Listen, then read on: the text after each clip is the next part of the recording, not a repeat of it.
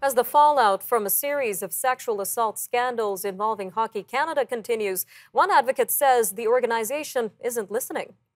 Retired NHL player Sheldon Kennedy is a fierce advocate for sexual abuse survivors, and he is repeating his call for a leadership change. His comments came after the organization's board of directors said it's supporting the executive team despite calls for leadership to resign. Hockey Canada has been under intense scrutiny for its handling of sexual assault allegations against members of previous men's junior teams. However, Laurel Walzak, an expert on sport media and sport business, says this is not even the tip of the iceberg. Well, Professor Walzak from the Global Experiential Sport Lab at Toronto Metropolitan University joins us now. Ma'am, welcome to Forum Daily. Great. Thanks for having me. All right, so the latest developments in this case saw Hockey Canada's board of directors supporting the executive team. So what sort of message is this organization putting out amid this investigation? Well, this is a very big question because I think that they need to look at how each member is complicit. What was their role in leading up to this and the executive team and the current CEO? And I don't believe right now the way that things exist, even with their action plan in place, that they really understand what needs to be changed. And this is a culture change that's going to take time, and it starts at the top. And on that note of culture change, it was revealed that in addition to the sexual assault cases dating back to 2003 and 2018, Hockey Canada paid over $8.9 million for sexual abuse settlements to 21 complainants. And this dates back all the way back to 1989. So why hasn't there been a change to this toxic culture yet? This is frightening. This is absolutely frightening. And this all comes down to accountability.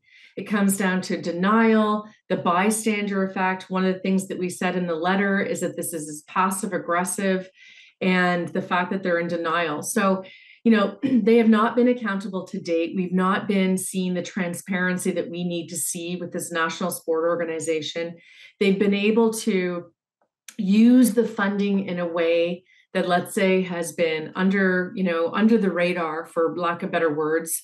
And the very fact that they have not been accountable by the government, and it has gotten past the government as well.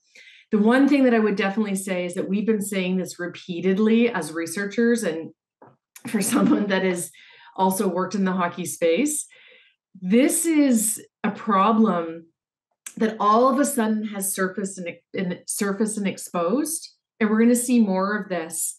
And if it wasn't exposed and it hadn't surfaced, would we still be where we are, where we were before this all came to fruition with Hockey Canada and showing that they were actually hiding this and making settlements? The problems are not rare. I don't like the way that this is being framed, and either do we in the letter. We need to demonstrate that this is widespread. And on the note of accountability, what do we know so far about the repercussions that players or coaches that were subject to these sexual abuse cases, what did they face? Yeah, this is horrible because this is where fear comes into play, where psychological effect comes into play. Players could be ostracized, shunned, alienated. This is the whole point of exclusion. And there are so many pressures to conform. And if they don't conform, then what happens to them? They could become, as I said, ostracized. And the anxiety and the psychological trauma that exists with these players is so unfair.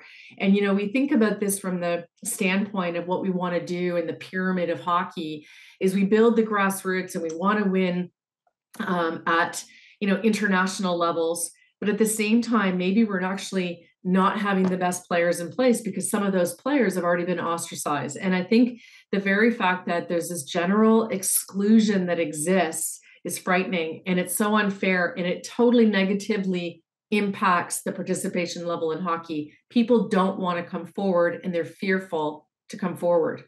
So what needs to be done to address this toxic culture that is not only apparent in Hockey Canada, but as you say, in overall sport in Canada? So what are some realistic steps that officials should take here? Well, the first and foremost, I like the fact that they're doing a review, not only on the action plan, but on the governance.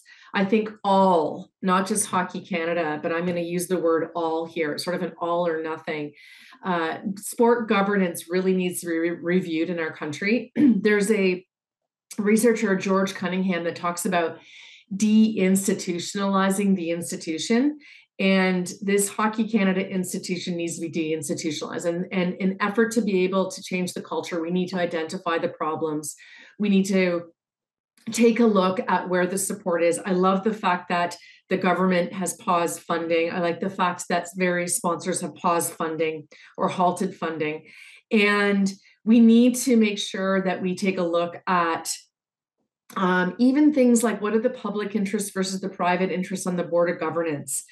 Who are the gatekeepers? We need more diversity on the boards, more diversity within the workplace to have more perspectives and voice, and also the accountability. So right now, the way that it is, protecting the current board and not having them step down, the CEO not stepping down, is problematic because we don't want these repeat behaviors. And this is not a band-aid effect. This is a serious problem, systemic problem that needs to be addressed.